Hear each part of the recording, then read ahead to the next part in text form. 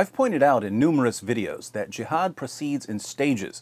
When Muhammad and his followers were only a tiny minority of the population, they were commanded to preach a message of peace and tolerance.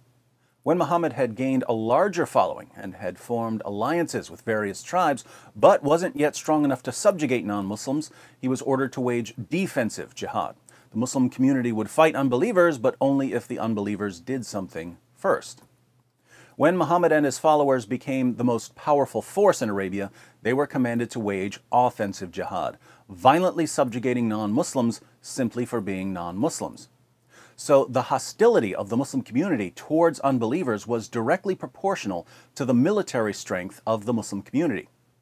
The Muslim population in France is somewhat higher than the Muslim population in most other European countries, and the numbers have risen very sharply in recent years, so we shouldn't be surprised to see an increase in terrorist attacks.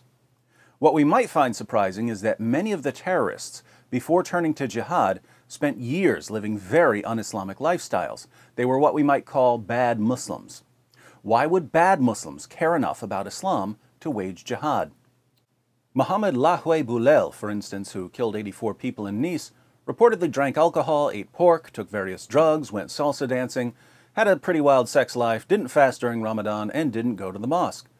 He only recently began taking his Islamic faith more seriously. But once he began taking Islam seriously, he crashed a truck into a crowd of men, women, and children and shouted Allahu Akbar during his shootout with police. We see this pattern over and over again among jihadis. Young Muslims go clubbing, go drinking, and then suddenly go on a killing spree shouting Allahu Akbar. And the friends and relatives of the jihadis then point to their past behavior as proof that they didn't really care about Islam, so they must have decided to slaughter unbelievers in the name of Allah for some other reason.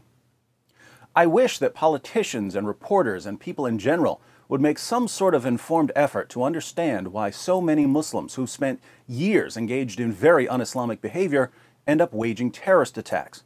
Because anyone who really wants to know why young Muslims can rapidly transform from party animals to suicide bombers will quickly learn that France has produced a recipe for endless terrorist attacks.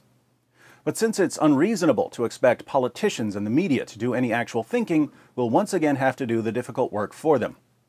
Let's go through France's recipe for endless jihad, and to help our leaders and reporters, I'll once again make this so shockingly simple, a 4-year-old can understand it. First, many young Muslims, like many young Christians and many young Jews, live double lives. Muslims are raised to believe that Islam is true, that the Quran is the perfect word of Allah, and that Muhammad is a wonderful pattern of conduct.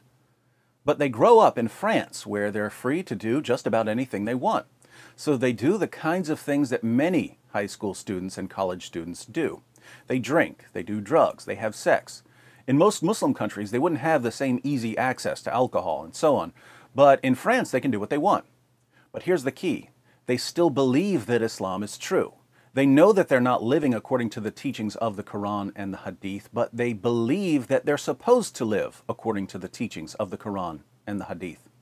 So they're Muslims in terms of what they believe, but they're not Muslims in terms of their actions. And again, plenty of Christians and Jews can relate to this. There are lots of people from different religious traditions who aren't living according to the standards of those traditions, but who still believe in the traditions. This is what I mean when I say that many young Muslims live double lives, believing one thing, but doing another.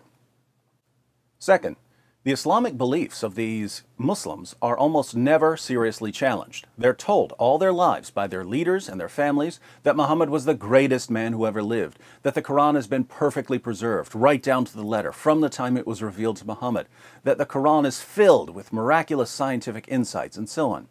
Now, these beliefs are complete nonsense, but no one bothers to show the Muslim that these beliefs are complete nonsense. In fact, quite the opposite.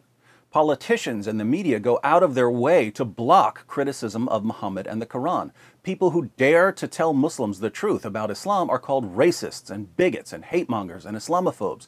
And this makes it very easy for the Muslim to dismiss any criticisms of Islam. Oh, they're just criticizing my beliefs because they're racists, not because there's any real problem with my beliefs. So the Muslim goes through life convinced that Islam is indisputably true, and this conviction is never seriously challenged. Third, some of these Muslims eventually decide to be good Muslims instead of bad Muslims.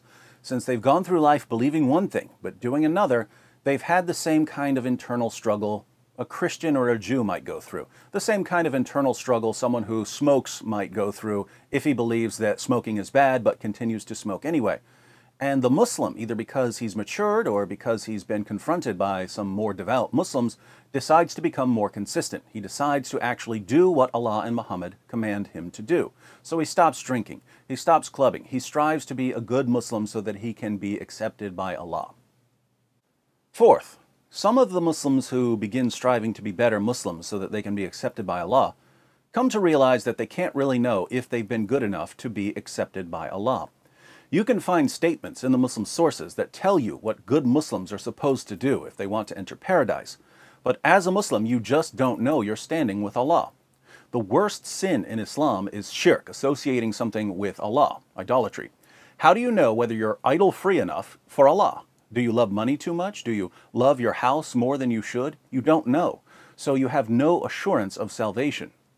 And here's where things get scary. Even the best Muslims don't know what Allah is going to do with them on Judgment Day. Even Muhammad himself didn't know what Allah was going to do with him. In Surah 46, verses 8 to 9, we read, "Or do they say, he, Muhammad, has fabricated it? Say, if I have fabricated it, still you have no power to support me against Allah. He knows best of what you say among yourselves concerning it," i.e. this Quran. "Sufficient is He as a witness between me and you, and He is the oft-forgiving, the most merciful. Say, O Muhammad, I am not a new thing among the messengers of Allah," i.e. I'm not the first messenger, "nor do I know what will be done with me or with you. I only follow that which is revealed to me, and I am but a plain warner." Muhammad is commanded in the Quran to say that he doesn't know what Allah is going to do to him. And the verse is referring to salvation. We know this because when Muhammad actually says what Allah tells him to say, it's in the context of salvation. Let's look at a passage. In Sahih al-Bukhari, 3929, a devout Muslim named Uthman dies, not the Caliph Uthman, a different Uthman, and a Muslim woman says to the body, "I bear witness that Allah has honored you." Muhammad replies, "How do you know that Allah has honored him?" The woman is shocked that someone this devout has no assurance of salvation, so she asks, who else is worthy of it, if not Uthman? And Muhammad's response is terrifying for Muslims. He answers, "As to him, by Allah, death has overtaken him, and I hope the best for him. By Allah, though I am the messenger of Allah, yet I do not know what Allah will do to me." This is Muhammad, the greatest Muslim in history, saying, "You want me to tell you what Allah is going to do with this guy? I'm Allah's prophet, and I don't even know what He's going to do with me." Muhammad's closest companion, Abu Bakr, the first of the rightly guided caliphs, said, "If I had one foot in paradise, I would still fear Allah's deception." Now, if the best Muslims didn't know what Allah was going to do to them, what hope is there for bad Muslims? If Abu Bakr didn't feel safe, and you've spent half your life drinking and gambling and partying and fornicating, how can you possibly feel safe? You can't. Fifth, there is one way to feel safe and know that you'll be accepted by Allah. You already know what it is, don't you? If you know it, how difficult do you think it is for the conflicted Muslim to figure out? If he doesn't know, trust me, the online recruiter will tell him. In Sahih al-Bukhari, 2787, Muhammad declares, Allah guarantees, notice, now you have a guarantee from Allah Himself, that He will admit the mujahid, the jihadi, someone who wages jihad, in his cause, into paradise if he is killed. Otherwise, He will return him to his home safely with rewards and war booty. If you get killed while waging jihad, Allah guarantees you'll go to paradise. So even if you've spent years violating basic Islamic teachings, Allah makes you an offer.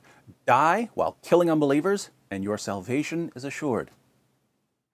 Putting all of this together, think about it this way. Suppose this circle represents the total Muslim population of France, several million Muslims. Many of these Muslims will be secular. Let's say that this circle represents the Muslims who aren't secular and whose heads are filled with silly claims that supposedly prove that Islam is true. Some of these Muslims will be very devout and will do what Muslims are supposed to do, but many others will end up doing things that are forbidden in Islam, even though they sincerely believe that it's true. This circle represents the bad Muslims. Of the bad Muslims, some are going to continue being bad Muslims all their lives, while others are going to decide to become good Muslims at some point.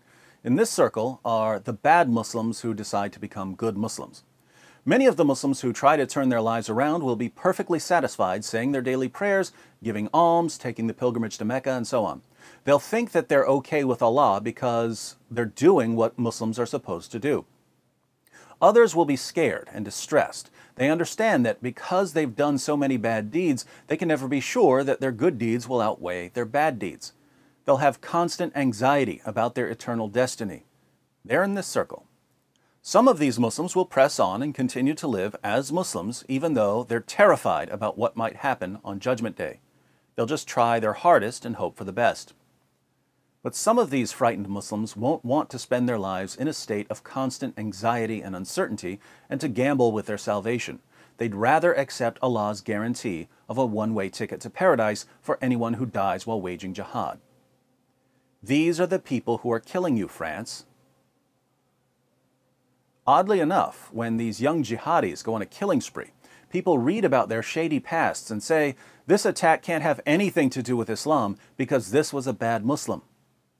Being a bad Muslim is what compelled him to accept Allah's offer of salvation in exchange for martyrdom. Islam was the driving force behind the attack. So the process that produces these attacks is straightforward. But now we have to ask, what are French leaders doing to change anything about this process? Absolutely nothing. And that's why the attacks in Paris and Nice are only the beginning.